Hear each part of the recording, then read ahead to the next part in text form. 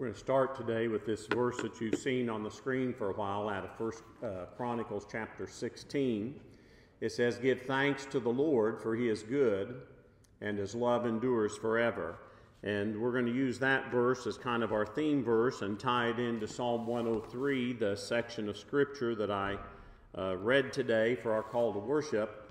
And I want to speak today about the benefits and blessings of Thanksgiving. Something about this year, it just kind of crept up on me all of a sudden, I think, on Thanksgiving, and I don't know if the rest of you feel that way this year or not. I know it's always the same Thursday of each year, but for some reason it seems like it came early this year. I don't know why. But, this Thursday we're going to, each of us, be observing it, and so I thought I might speak a little bit about what it means to give some thanksgiving to God. And notice in Psalm 103, it says, "Bless the Lord, O my soul, and all that is within me, bless his holy name. Bless the Lord, O my soul, and forget not all of his benefits." I like this psalm for several different reasons. And it might be because it really directs our attention to how great and how glorious God is. If you've read the psalm before, you may have seen the phrase before about bless the Lord, but perhaps you've not paused to think about how many times that phrase is used, and it's used 6 times. It's used in verses 1 and 2, verses 20 and 21, and then down in verse 22, it says bless the Lord a couple of times. So that's what we're going to be speaking about today, giving thanksgiving. And the question that is before us this morning is, what does it mean to bless the Lord?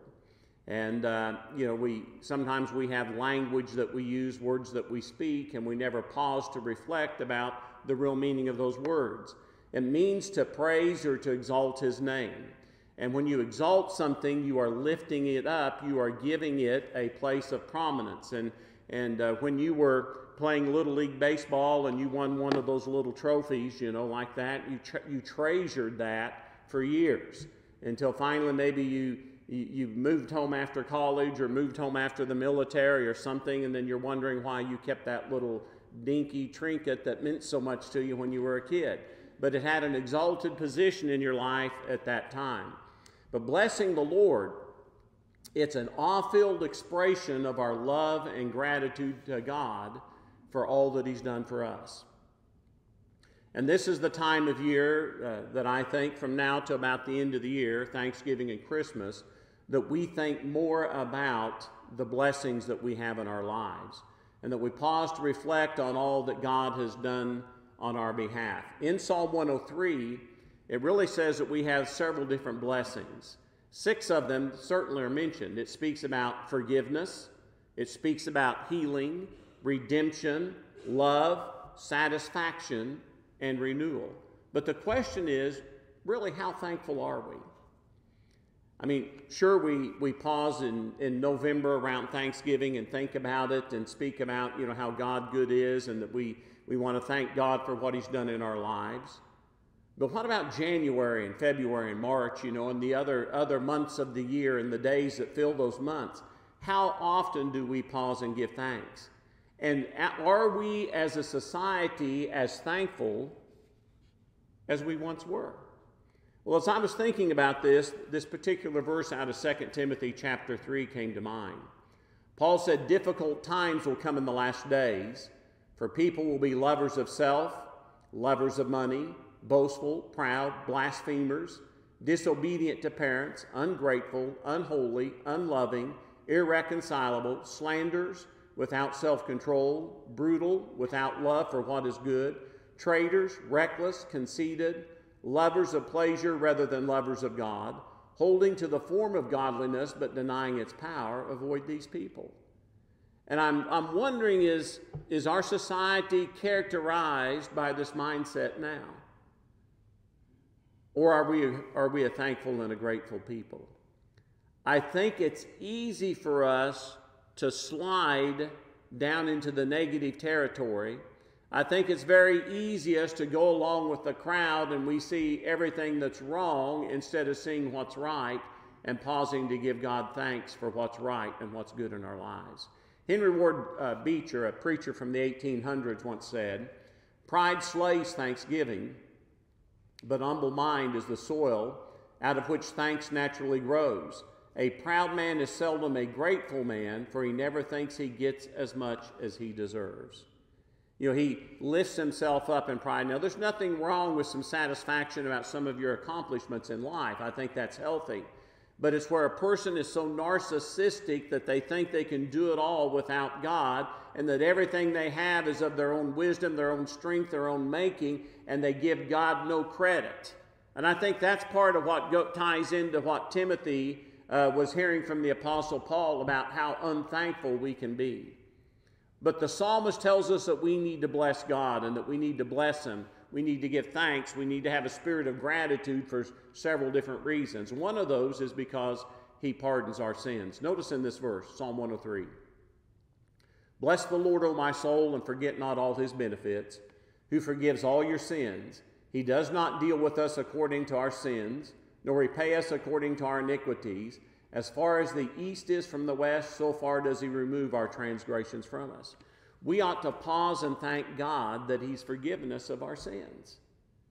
And regardless of what we've done in the past, when Jesus Christ went to the cross, He paid for all of those sins.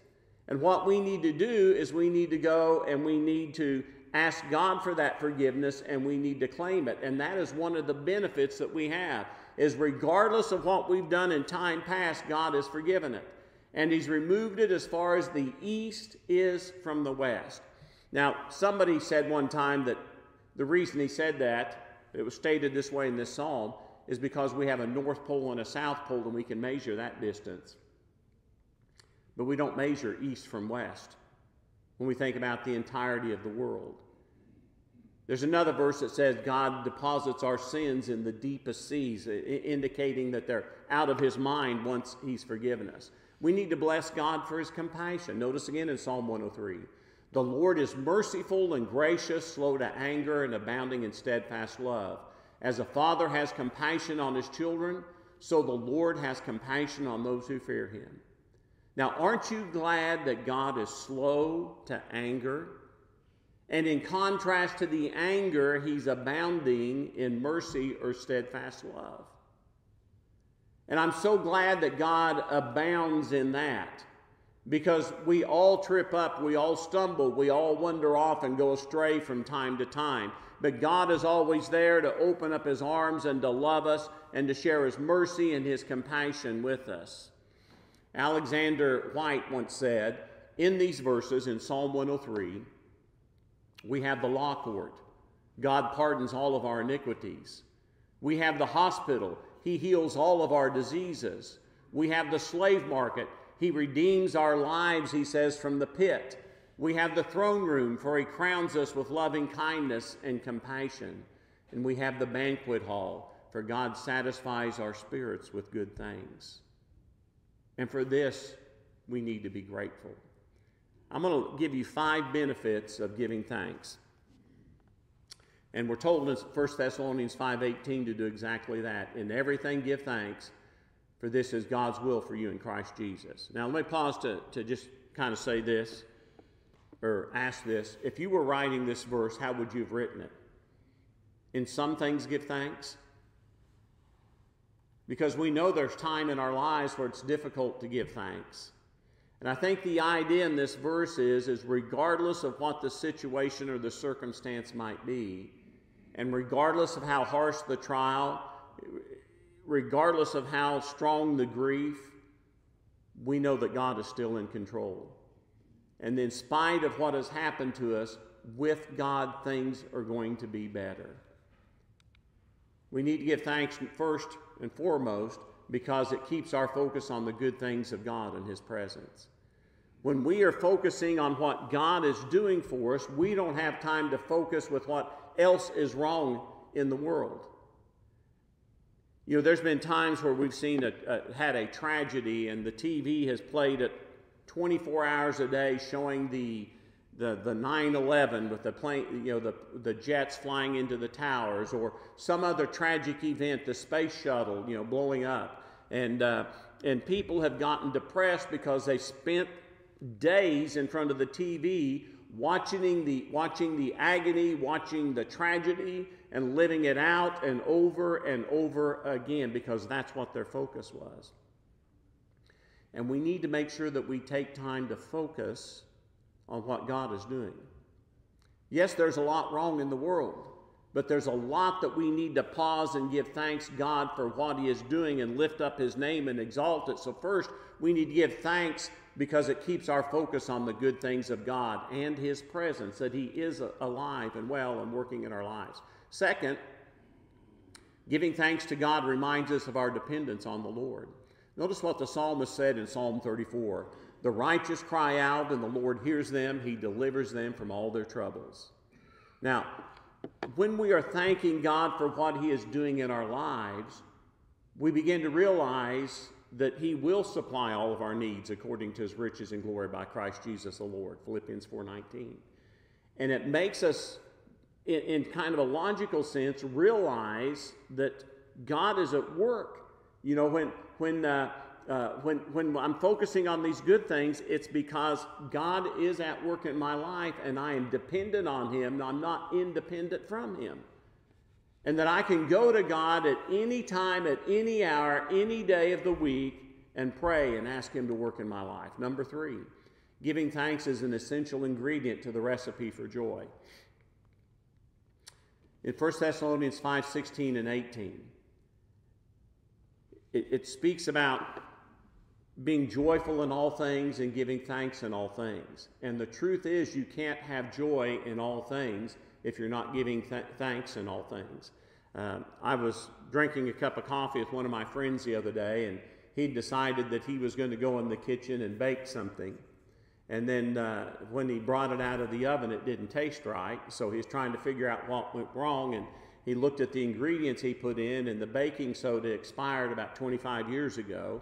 And so he said, well, I was wondering if it was really bad or not. You know, I mean, 25, you know, it's really past date. It was almost past the date they started dating things. So he read on the internet how to see if the baking soda was good. I guess you put it in the water, and if it fizzles or fuzzes or bubbles up, it means it's still good. And he says the water didn't do anything. So, but see, that baking soda was an essential ingredient, and without it, the recipe failed.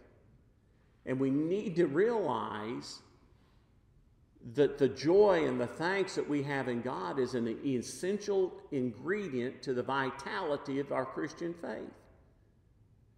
Why would anybody want to be a Christian if all they see is somebody who's miserly, who sees somebody that's always mad, a grump, or somebody who is always complaining? We of all people ought to be joyous. We of all people ought to be thankful, and when we give thanks, we focus on those things, and the more we give thanks, I see that there's other things I ought to be giving God thanks for. Paul, keep this in mind, he was sorrowful, yet always rejoicing. That's 2 Corinthians 6:10. Now, I doubt any of us have had it as rough in our Christian experience as Paul had it. He was beaten with a whip to the point of death. He was stoned. People picked up rocks and threw at him. He was shipwrecked about 3 times, snake bit several times, unjustly and wrongly imprisoned. But Paul was always joyful. He said, rejoice in the Lord always, and again I say rejoice. And he said that when he was under arrest in Rome, when he wrote to the church at Philippi.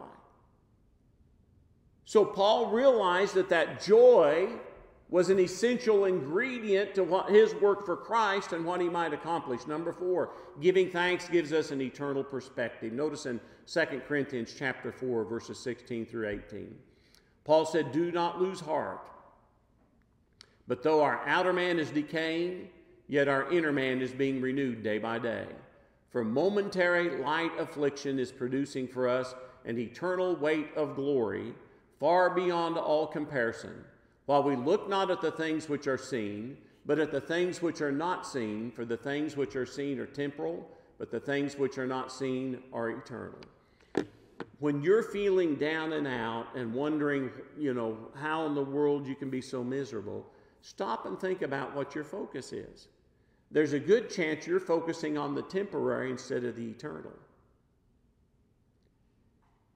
And I know we have to pay attention to the temporary. I know that we have bills to be paid. I know that we have vehicles that break down.